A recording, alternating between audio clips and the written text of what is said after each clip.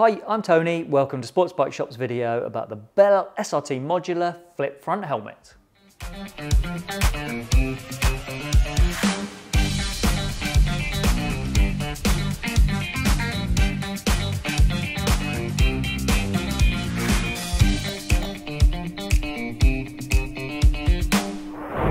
Bell's SRT Modular is one of the few flip fronts on the market that's closely based on a regular full face helmet. When Bell launched this SRT Modular, they also released the straight SRT at the same time, and that's a helmet we covered last year in a review video of its own. So that regular full face SRT is no longer in Bell's range, but the flip front version has survived. The two helmets were really very similar, with the obvious exception of that chin bar flip operation, but it still shows the sporty intention behind the SRT Modular. The shell for the main helmet section is fiberglass and the chin bar is plastic, just as the chin bars on pretty much every flip front helmet ever have been plastic. Bell say in their literature for this helmet that it's lightweight. On our scales, this one, size medium, comes in at 1770 grams. Personally, I wouldn't say that's light, and if a light lid is your primary focus, then there are quite a few other flip fronts that come in lighter than this one. But it's not a beast either. It's definitely not the heaviest flip front around, and in my experience, it carries its weight pretty damn well out on the road. The lifting lever for the chin bar sits at the tip of the chin bar just here. You push it away from you and that frees the front of the lid to be able to lift it up.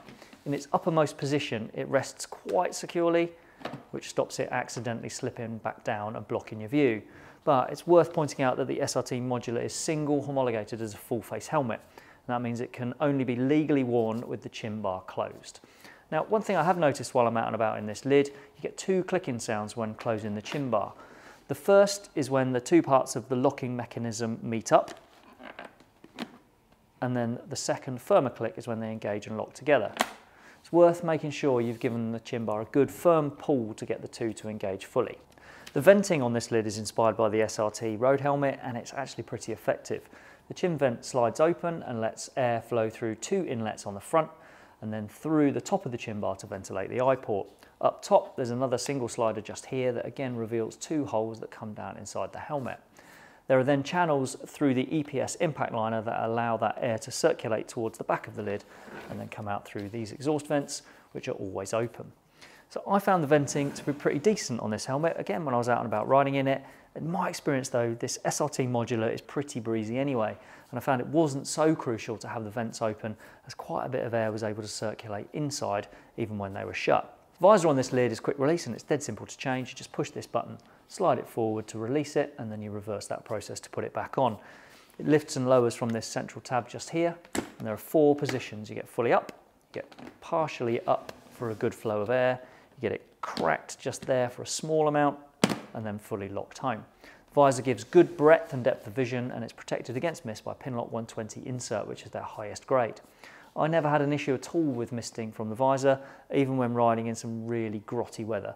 And that's one of the benefits of good airflow inside the helmet at all times. It'll help keep any condensation from forming on the inside of the visor and also on the Pinlock itself.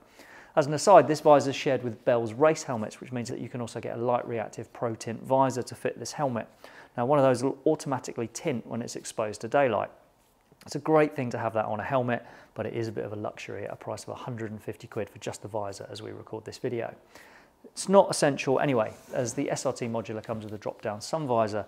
It operates on this sliding switch on the left rim, and then when you want it closed up, you give it a firmer push on the last piece of travel. It keeps it more securely in its raised position. That visor has a good level of drop, and it reaches almost as far as this breath guard, which again, that breath guard is another sporty touch that's not common on flip front helmets. So Bell don't include in their specification whether the sun visor is coated to protect against mist, but I didn't suffer any fogging issues at all when riding in this helmet, and I wore this on some days where I really would have expected a sun visor to mist if it didn't have a coating. Moving to the inside, this helmet's got a plush liner that's covered with a brushed material around the top of the head and then a lighter fabric on the cheek pads and around the forehead. It's all antibacterial to help stop it getting whiffy, and it's very easy to take it out and put it back into the helmet again. Behind that lining, there are recesses for intercom speakers, and they're way bigger than the ones you get on most helmets. I fitted a pair of Cardo PackTalk Bold speakers in there with a 40mm diameter, and there was loads of room left over. So if you're tempted to ask in the comments of this video whether a certain intercom will fit this helmet, then I really wouldn't bother. The answer will be yes, as these recesses are absolutely massive. I fitted the whole PackTalk Bold system to this lid with absolute ease, and I'm certain it would be exactly the same with any Senna system. It was really simple to fit. The final detail with the interior, but it's a really important one all the same, is that the strap fastens with this micrometric buckle just here. So before I finish up, let's deal with sizing, approvals and price. The SRT Modular comes in sizes extra small through to triple XL. That biggest head size covers a 66cm head. There are 2 shell sizes to cover that range. Helmets from extra small up to large go in the smaller of the 2 shells, and then lid sizes XL and above go in the bigger shell.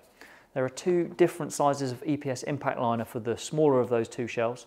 One covers extra small and small, and the other covers medium and large. So if you have a small head, you know it's not just a huge lid that's been padded out with foam to fit your head, as there's a bigger EPS liner in there to help bring it down to your size. But I would say this is a size medium, and it's quite big externally. So if you're of small build and you've got a small head as well, then this is likely to look quite big on top of your shoulders. In terms of approvals, this helmet meets ECE 2205 for the road. Like most flip fronts, it's not been approved by the ACU for track use, and neither has it been tested by the UK government's Sharp Impact Testing Programme.